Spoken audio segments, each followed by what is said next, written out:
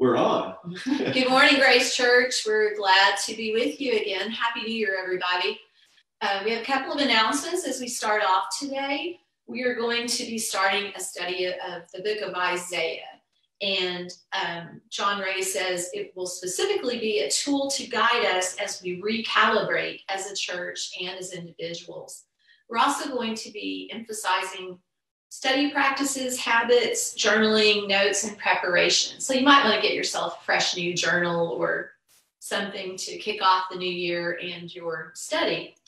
We're also going to be offering a new Discovering Grace class. And so even virtually, we can clarify what it is to be part of Grace Church. And so if you would like to participate in that, please message Stacy at gracechurchnwa.org.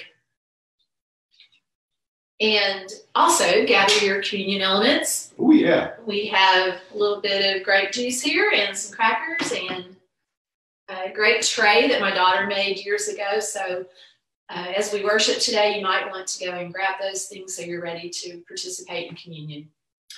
Hey, one other thing too, in respect to that study of Isaiah, we actually have a little video clip of some of the people that are involved with your teaching team, the people who are putting the messages together every week, and they want to talk to you a little bit about Isaiah. So, Stacy, do you want to roll that?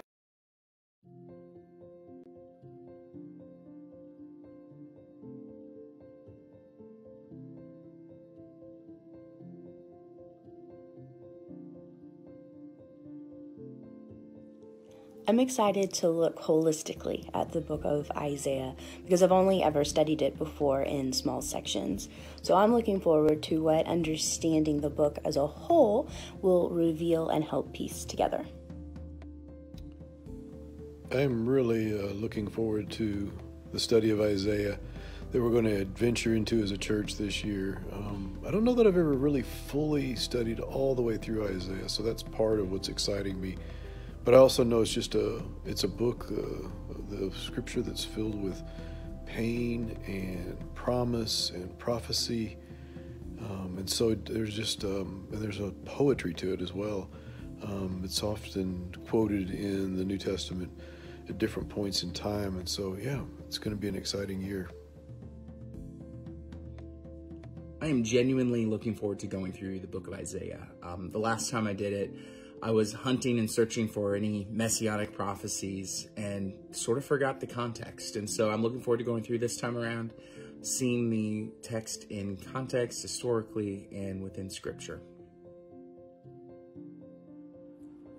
I am looking forward to reading through Isaiah because when I began the healing work of working through a lot of religious trauma, I kind of put this book out of my mind. I put it in the category of it's too stressful and too hard and too confusing. But I believe that now I have a safe space with my community at Grace Church that I can read through this book and be challenged and continue to heal. And I'm very excited. As we dig into the book of Isaiah here in the new year, there's a couple things that I'm really looking forward to. One, I've always felt like the book's kind of confusing. It's confusing because it's laid out kind of strange, and it's also been confusing to me because God seems kind of angry in the book. And so I'm looking forward to clearing up some of my confusion around those things and what's trying to be communicated through the prophet Isaiah. And then two, I'm really looking forward to understanding a more clear picture of the person of Jesus from this lens from the Old Testament, and the person of Jesus, the purpose of Jesus, and what that means for us who claim to follow Jesus.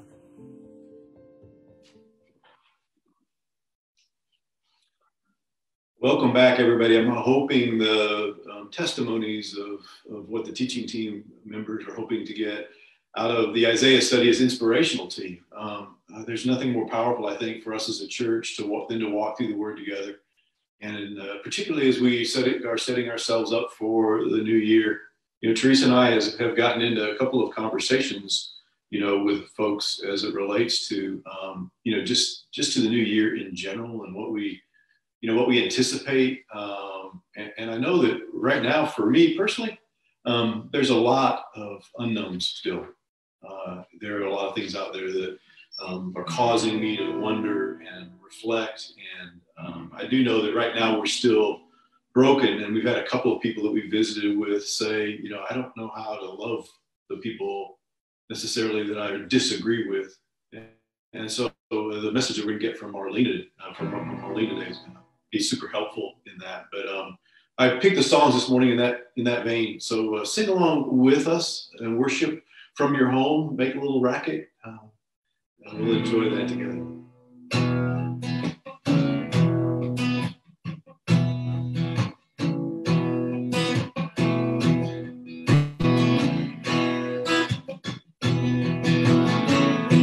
We will run, not grow weary. We will walk and shall not faint. For the Lord will go before us, and His joy will be our strength. Mounting up with wings as eagles, as our spirit starts to soar. When we come to His presence, and we wait upon the Lord. We will wait upon the Lord, for in His presence is fullness of joy, and our strength will be restored as we wait upon the Lord.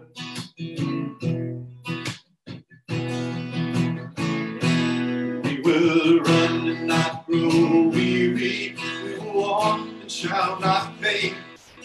For the Lord will go before us, and His joy will be our strength. Rising up wings as eagles, as our spirit starts to soar. When we come into His presence, and we wait upon the Lord. We will wait on the Lord. For in His presence is fullness of joy, and our strength will be restored as we wait on the Lord.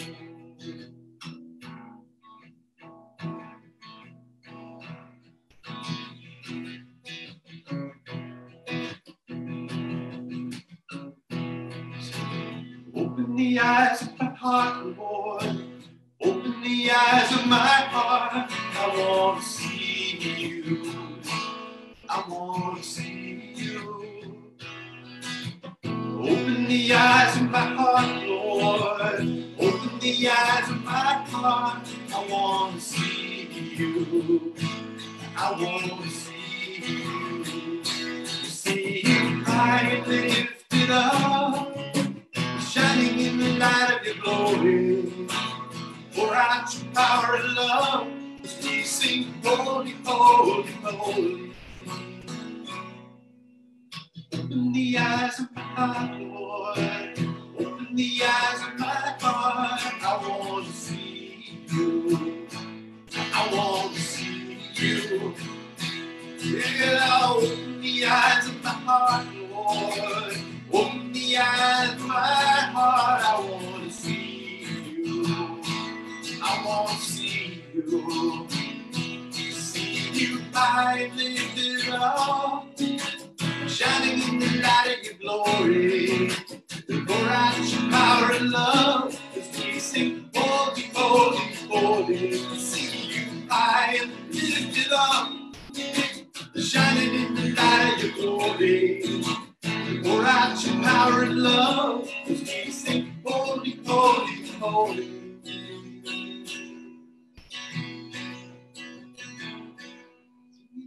Holy, holy, holy. Holy, holy, holy.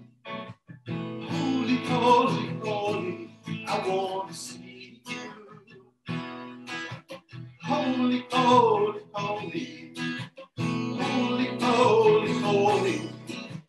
Holy, holy, holy. I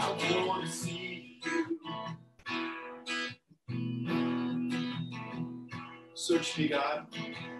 Know my heart. Test me. Know my anxious thoughts. See if there's any offensive way in me.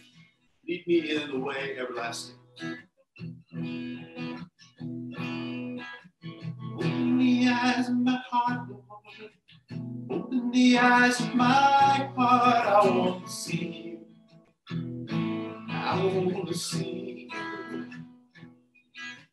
Open the eyes of my heart, Lord. Open the eyes of my heart. I want to see you.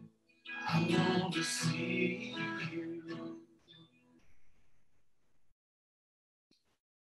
Yeah, hey, I'm going to turn it over to Teresa, and I'm going to let her introduce our wonderful guest teacher for this Sunday. All right, Marlena Graves wrote a book called The Way Up is Down, published in July of 2020. It is apparently tied for the 2021 Christianity Today Award of Merit book in the category of spiritual formation. She is a writer, professor, and activist. And I picked a benediction today from Sarah Bessey, so I thought I would pull Sarah Bessey's commentary on Marlena Graves' book in person. She says, "She is bold and pastoral, a rare combination. And best of all, she is the real deal. She has never lost sight of the people for whom the gospel is such good news. And in her words, there is an invitation for all of us." Hi, my name is Marlena Graves. Today, I'm so excited to be your guest preacher this morning or whenever you see the sermon. I'm going to start with our scripture reading this morning. It's from Matthew 4:12 through 17. Now, when Jesus heard that John had been imprisoned, he went into Galilee. While in Galilee, he moved from Nazareth to make his home in Capernaum by the sea in the region of Zebulun and Naphtali, so that what was spoken by the prophet Isaiah would be fulfilled. Land of Zebulun and land of Naphtali, the way by the sea, beyond the Jordan, Galilee of the Gentiles. The people who sit in darkness have seen a great light. And on those who sit in the region and shadow of death, a light has dawned. From that time, Jesus began to preach the message, "Repent, for the kingdom of God is near." The word of the Lord. Thanks be to God. I come to you in the name of Jesus, who, when he greets his people, his disciples, he says, "Peace be with you." I come as a messenger to remind you that when God comes to you, and that our God is a God that is always coming, as Carlo Corretto so beautifully proclaimed. When God comes to you, know that God greets you and embraces you with peace and with goodness. You are a joy and a delight, the apple of God's eye. God longs to enfold you and embrace you in goodness, to make you feel safe. As Dallas Willard said, the safest place to be is the kingdom of God, to be with God. Sometimes I want to rush in and hide in the fold of God's garment. It's the way a little boy or a child, a girl, the way that a child might press her or himself into the folds of the mother's skirts. When the child feels timid or afraid or anxious. That's the kind of God that we serve. And I want to remind you of that good news this morning. That is the God that greets you. And I want you to know that your own presence is a reminder to me of the goodness of God. I've heard things about your church. And although there's a huge difference between me speaking to you in person and on Zoom, I'm quite happy to be here on Zoom and to be with you. And I hope that someday that I can speak to you in person. before I want to begin, I want to thank John Ray and the others on your team at church that lead your teaching and your studies. I want to thank you all for having me here this morning. I'm very, very grateful. Today, I wanted to start by speaking a little bit about one of my favorite verses from Scripture. Here it is from Matthew 6:22 to 23. This is Jesus speaking. The eye is the lamp of the body. If your eyes are healthy, your whole body will be full of light. But if your eyes are unhealthy, your whole body will be full of darkness. If then the light within you is darkness, how great is the darkness? That was from the NIV. I'm going to also read it to you from Eugene Peterson's The Message translation. He says it like this. Your eyes are the windows into your body. If you open your eyes broad and bright in wonder and belief, your body fills up with light. If you live squinty-eyed in greed and in distrust, your body is like a dank cellar. If you pull the blinds on your windows shut, what a dark life you will have. Now I have to tell you what. Our temptation, my temptation, is to live squinty-eyed in distrust, especially with people that have hurt me and those people whose beliefs and attitudes that we find distasteful, abhorrent, and even nauseating. Now, I want you to hear me loud and clear. What I'm about to say does not apply to those that are in situations of physical, sexual, spiritual, or emotional abuse in whatever form it takes. I always tell people, if you meet me in person or if you come to me in any other way, that do whatever it takes to get the help you need. I am for you and I will help you. If I can help you in any way, I'll do it. So that's not what I'm talking about. I'm not talking about abusive situations. And now that I've said that, let us ask God to open the ears of our hearts so that we might hear what the Spirit is saying to us. Lord, we ask in your holy name that you would open up your word to us and that you would guide and direct us for what you have for us this morning. In the name of the Father, Son, and Holy Spirit, God is one. Amen. I'm asking for us to ask God to help make space in our lives for the people that we'd rather not bother with. And maybe someone comes to your mind right away. I'm asking God to help us see them with eyes open, not squinty-eyed. The category of those people, the people that we deem those we'd rather not bother with, is different for each one of us, depending on our situation. For some, it's Republicans. For others, it's Democrats. For some, it's a certain denomination and what they stand for that makes us want to vomit. I want us to examine how we see those who produce a visceral, a gut reaction in us, a negative one. And again, I'm not speaking of abusive situations. My question to you and to myself today is, with God's help, can we open our eyes and afford those people some humanity? Can we catch ourselves when we refuse to let them climb out of the pigeonholes that we've made for them? Lord knows that I don't want to be pigeonholed. If, as Jesus says, and I believe what he says, that my eyes are the lamp of my body, and that if my eyes are healthy, my whole body's full of light. But if my eyes are dark, if I narrow my eyes squinty-eyed, I'm full of darkness, then I best pay attention. I'm going to tell you a story from my own life. I wrote about it a little bit, some months ago this summer. But but I think it makes the point I'm trying to make today. And in fact, I'm going to tell you 2 stories, but I'll start with the most recent one.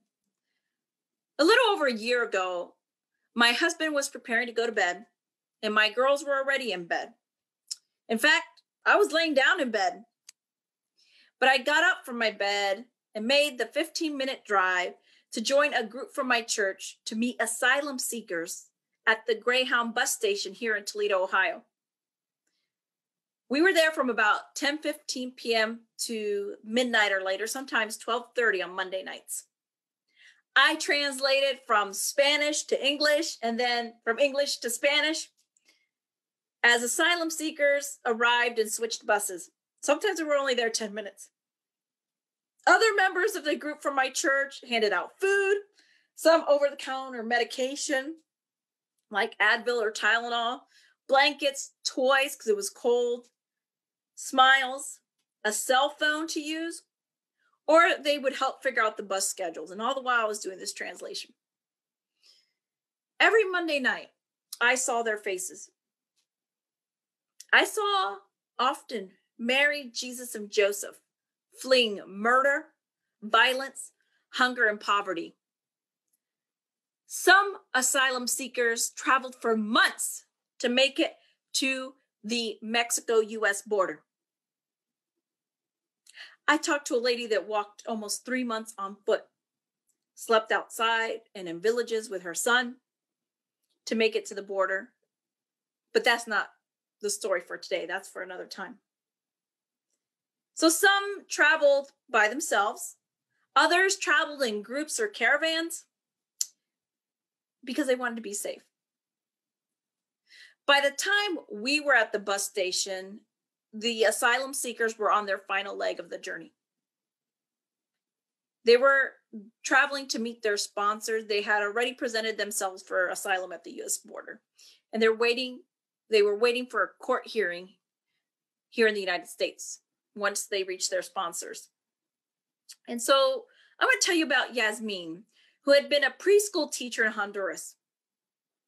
When she learned that her 2-year-old little boy's babysitter was going to sell him to a drug cartel, I don't remember how she found out, she split. She abandoned her whole life and fled to the U.S. to seek asylum. She hired un coyote, or a coyote, a human smuggler, to get her and her son to the border for $7,500. Now, $7,500 is a lot of money, but it is a lot of money when you have no job. It's a lot of money in Honduras, but in the United States, when you don't have a job, and when you're an asylum seeker, $7,500 is astronomical. And if she did not pay that coyote back, he knew where her parents and her family lived, and he would get that money out of them, no matter what, whether it was violence, threats, or bribes. So she was in the crosshairs to pay him back. But what I learned about Yasmin and so many others is that families would do whatever it took to keep their children safe, to provide food for them if they were in poverty, to keep them from being trafficked or raped or murdered. And you know what? I bet you'd do the same thing. I have 3 girls, 13, 8, and 6, and my husband would do whatever it takes to make sure that they were safe. In Yasmin, I saw a desperate mom sacrificing everything for her child. She was not a threat to the United States. She wasn't a criminal.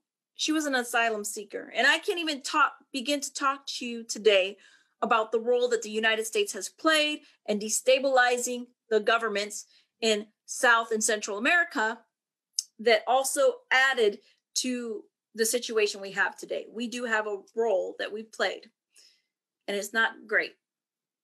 And so when I hear people downplay the situation, ignore them, call them criminals, separate them from their families and justify it, even so-called Christians, I can feel my heart starting to harden. my heart hardened towards them, especially if they name the name of Christ. Because most of them have never witnessed what the asylum seekers are going through firsthand. They've never talked to them. They don't know their plight. And so my heart gets hard when I hear people say and do things, when the government does things, when Christians sponsor satanic policies that hurt them, demonic policies. My heart gets hard. I sense myself becoming snake-like, ready to strike. My chest tightens, my eyes narrow, but you can't see it though, because it happens on the inside. The eyes of my soul. I read in a scientific magazine that slit pupils help snakes ambush their prey, and that a smaller pupil creates a deeper field of focus. The downside, however, is that it lets less light in. I can sense the humanity of those in my field of focus, those who set up and support policies that withhold help from people like Yasmin and her son. I can feel their humanity slipping away in me as anger wells up inside. I see the vulnerable crushed by words, posture, and policy. I have to believe that such behavior is mostly due to lack of proximity to those like Yasmin and those that are suffering with nowhere to go. But sometimes I wonder, because slave masters were in close proximity to their slaves, but that didn't change the hearts of many people. Now, the Merriam-Webster dictionary defines hatred as intense hostility and aversion, extreme dislike or disgust. Hate is to find very distasteful. It is to have ill will towards another instead of goodwill, instead of the goodwill that God greets us with, the peace that God greets us with. On that definition, I have to admit that hate resides and has resided in me. Hatred damages our eyesight, while it gives us the ability, like a snake, to laser focus on what we detest, on our prey, on the person that we hate. It also stops light from coming in. We become snake-eyed, slit-eyed, like the snakes, squinty-eyed. Do you see how the darkness starts to envelop me, to envelop us, when we see only evil, including those who have hurt us? It affects how we see. As Eugene Peterson said, it closes our eyes. Now, don't get me wrong. It's not only me seeing people hurting others. I've been hurt by the church too. By the very people who are supposed to be Jesus to me and to others. It was a little over 7 years ago that my husband and I and many of our friends at a Christian workplace, a university, were thrown into the pit by what we thought were our brothers, not close Christian brothers, but we were thrown into the pit the way Joseph was, left for dead. The chairs of the trustees of the board resigned in protest over what happened. And later on, he contacted me and said that Sean and I had done nothing wrong. We were just caught up, swept up by fundamentalists, and we were not fundamentalists. And they were trying to, they did what was called a coup. They took over the university. We were swept up in it. They wouldn't have us. I was hurt. I was seething that they seemingly got away with murder, that they got away with such wrongdoing. I saw how families were financially, emotionally, and spiritually harmed, abused. They busted up our community of friends, and we scattered throughout the United States and Canada to find work. Sean and I were whistleblowers for the wrongdoing. And those in charge retaliated by finding ways to eliminate positions or make work miserable for us and many others. Suddenly, there was no more funding for Sean's department. So we did the right thing among Christians, but we were severely harmed. We were wronged. Just like those who mistreat asylum seekers were Christians and many harm. Sometimes they're one and the same people, the people that harmed us. I could feel that hatred, that dislike, that contempt, that ill will welling up in my heart. My eyes became slits. I didn't want to pray for them. I didn't want anything good to happen to them. How could good come to them when they who claim the name of Jesus have been so bad, so horrible to us and so many other people?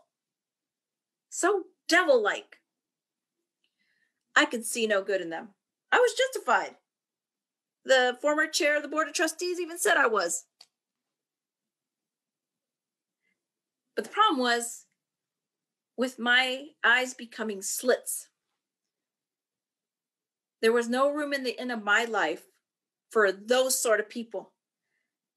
And with bitterness and anger making a home in me, I was in danger of the fires of hell. Notice that I didn't say it was wrong to be angry or upset. Scripture tells us, be angry and do not sin. It's natural to be angry when such things happen to us. It was called for, but the anger and bitterness and dehumanizing of the perpetrators in my heart began to consume me and cast me into the outer darkness. I was becoming the kind of person I didn't want to be. In fact, it was at that time in my life that I realized that all of us are Cains with our own Abels.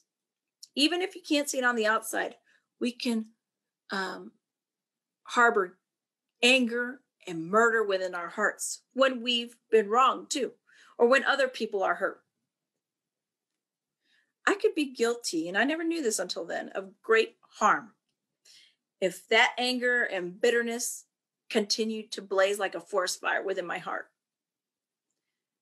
And then Jesus, in his kindness and goodness, you know how Jesus is, and his truth, had the gall to tell me, repent, for the kingdom of God is near. Me repent? Really? What about them? Is what I said to the Lord. And you know what Jesus does when I throw up that what about them? The way that a psalmist might do it. He pulls out what he told Peter in John 21. And this is what he said to me. What is that to you, Marlena? Follow me. These people are going to be held accountable for their sins and the harms and the curses that they brought upon people in the world, families and children, if they do not repent. Paul reminds us in Romans 2:6-9, God will repay each person according to what they have done. To those who by persistence in doing good seek glory, honor, and immortality, he will give eternal life. But those who are self-seeking and reject the truth and follow evil, there will be wrath and anger. There will be trouble and distress for every human being who does evil, first for the Jew and then for the Gentile. All of us are going to be called to account. All of us, you and me. We're going to stand before God and give an account for our life. So I can't spend the rest of my life asking, what about them? Now, I can have my time to ask, what about them? And I did. But I can't spend the rest of my life asking, what about them? Jesus lovingly turned it around on me and asks, what about you, Marlena? What about you? Now, I didn't see any good in them. And if they had any good in them, I didn't want to see it. I didn't want to see it. It was equivalent to calling them good for nothings. And if you've read scripture, you know what happens when we call people good for nothings. If we take that posture, I can tell you it's not good. You can go ahead and look it up. Now I could see and feel the flames of hell licking at my feet because I had no desire to humanize them or show mercy to them, at least initially. because they had hurt me and hurt so many others so bad. The thing is, as our eyes begin to close, as they grow narrow and narrower into slits, our spiritual eyes, of course, it inhibits our relationship with God and other people and even creation. As the Apostle John asks in 1 John 4:20, how can we say we love God if we hate our brothers and sisters? I mean, you just don't, or not really, not in that moment. Thomas Merton writes, a basic temptation, the flatly unchristian refusal to love those whom we consider, for some reason or other, unworthy of love.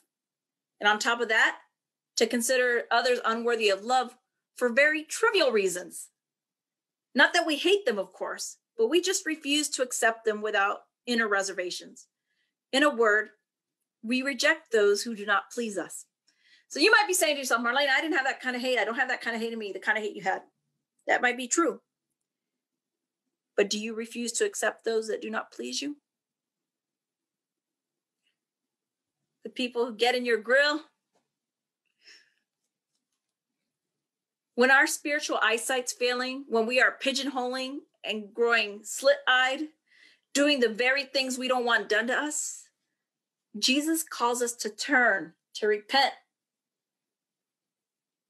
to move toward the light, for the kingdom of God is near, to change. And when we repent, listen to what happens. Our spiritual eyesight is restored and eventually made better. We let more light in, so we become full of light and life. And you know what happens then? Our lit lives are like torches. They shine bright like the sun. They shine in the night. They shine the way Moses' face is shown when he spent time with God on the mountain and then came down. When we repent so that we let the light in, God will gently and lovingly draw other people to repentance in and through us. Our spiritual eyesight affects the light of our lives and the world around us. So let's repent. Repent with me. And I have to tell you something. Repentance is daily, sometimes minute by minute, daily conversion for as long as we live. Because when we repent, we'll see that the kingdom of God is always near. Thank you. God bless you. Amen.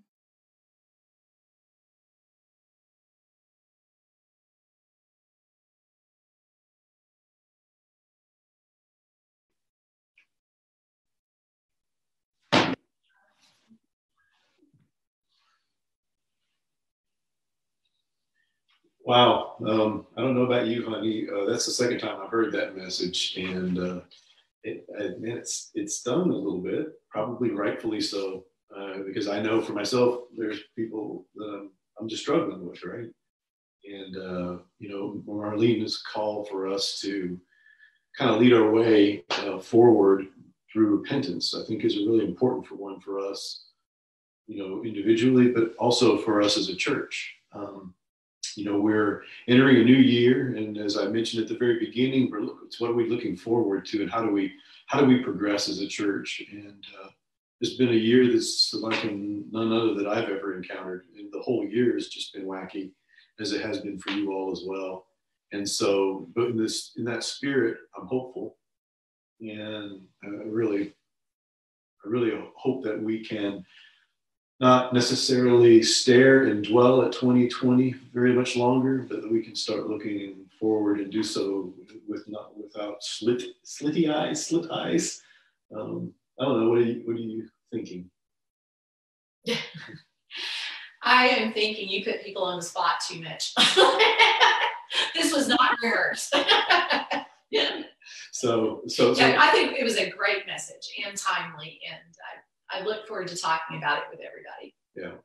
By the way, speaking of that, Stacy did put a Zoom link into the notes section. So after we're done today with our word time of worship, it's the comment section.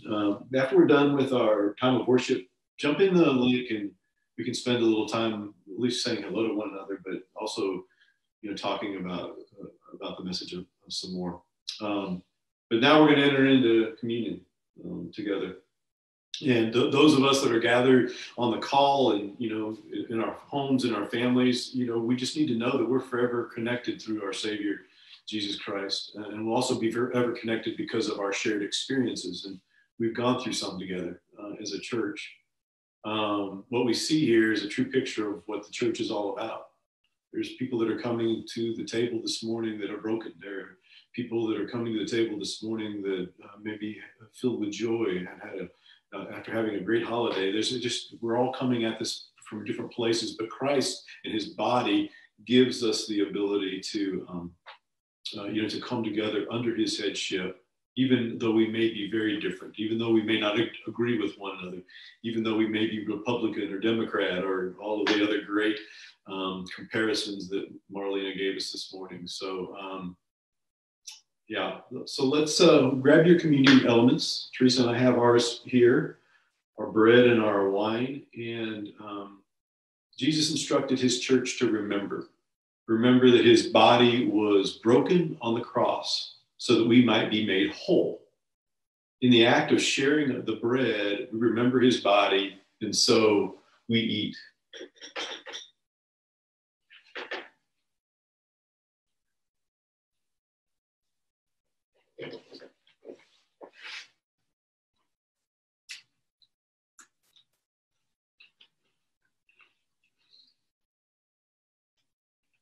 Jesus also instructed the church to remember that the blood that was shed on the cross made possible for forgiveness, for redemption. In the act of sharing the cup, we remember that his blood that was shed was to give us that redemption.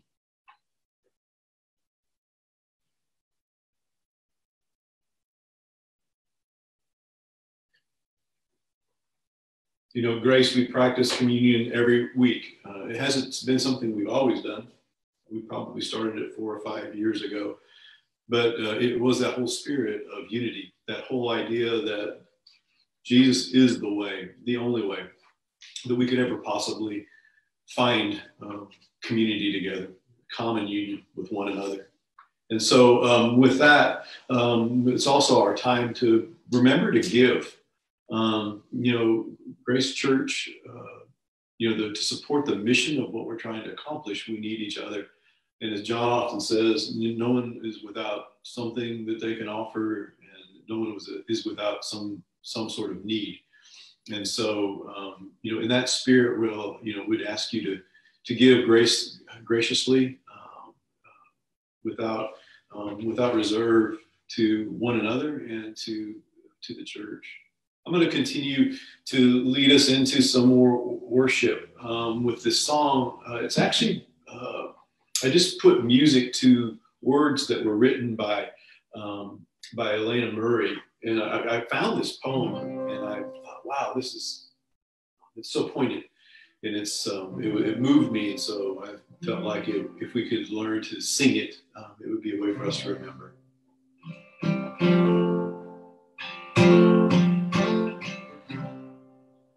God, we bear the imprint of your face. The colors of our skin are your design. What we have, the beauty in our race. Because we are your people, you alone define. Who stretched a living fabric on our frame. Gave to each a language and a name.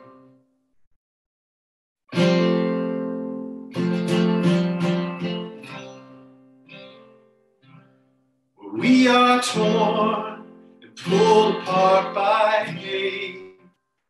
Because our race, our skin is not the same. But we are judged unequal by the state, and victims made because we own our own name. Humanity reduced to the word. Dishonored is your living face on earth.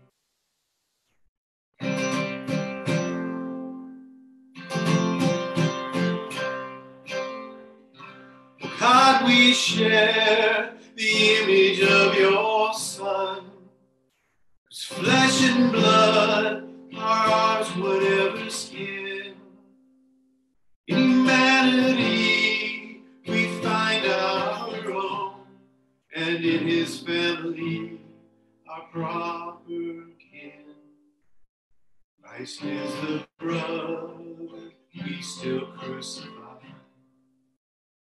His love the language we must learn more high.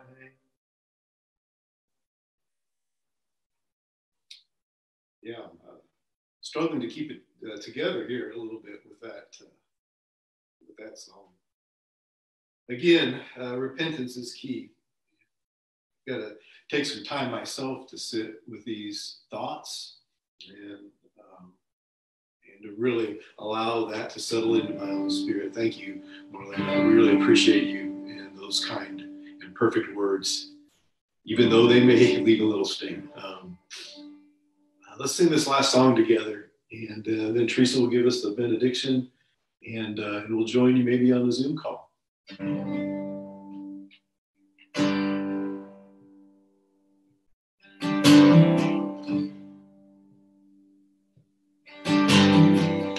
We bow our hearts, we bend our knees.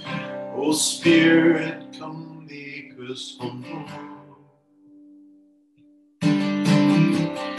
We turn our eyes from evil things. Oh Lord, we cast down our idols. Give us clean hands, give us pure hearts. Let us not lift our souls to another. Give us clean hands, give us pure hearts. Let us not lift our souls to another. Oh God, let us be a generation that seeks your face, oh God of Jacob. Oh God, let us be a generation that seeks your face, oh God of Jacob. We cannot make it on our own, dear God. We need each other, we need the Savior's blood. We cannot make it on our own, dear God. We need each other and the Savior's blood. Give us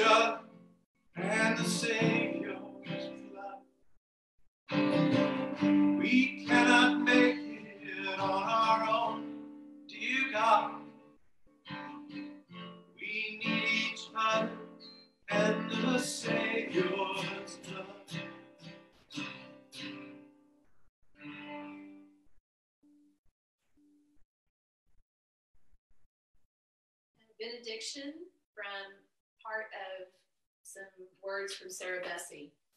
And I pray that you, my friends, church, that you would experience the wild and inclusive and generous, invitational, disruptive, welcoming love of God, and that everything that we have embodied over this season together, the sorrow and joy, weakness and strength, that it would all fill you with such longing for God's dream for you that we can do nothing but live it out. Go in peace. See you guys on the Zoom call. Zoom link attached in the comments.